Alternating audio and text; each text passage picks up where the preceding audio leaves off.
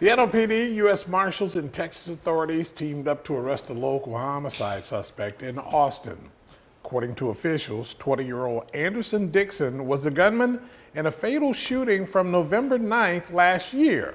They say he killed 20-year-old Hendrick Jackson in the 13,000 block of Bishop C.L. Morton Drive.